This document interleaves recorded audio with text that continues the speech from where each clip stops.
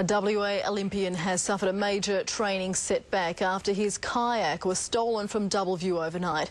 Stephen Bird says his custom-designed craft was the key to his success. Silvana Sukoski reports.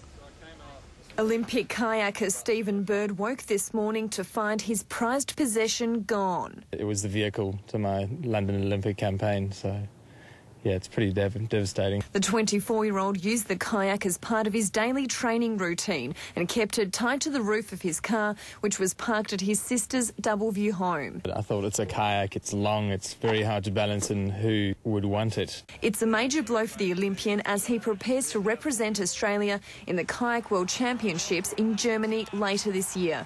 He's also hoping to make the national team for the Rio 2016 Olympics. So it's been an integral part of my training, so it's very sentimental, besides the fact that the fittings and everything in it are very customised to fit me. And it was the boat he used to win a national championship earlier this month. Mr. Bird says it would be useless to anyone else. Not to paddle in it, other than if the person that took it is a bit pro, you know, and can balance in the thing. He says its markings are identifiable, so selling it would be difficult. I'm hoping someone will go, look, I'm just going to put it on the ground and give it back because it's not worth anything. Silvana Sukoski, 10 News.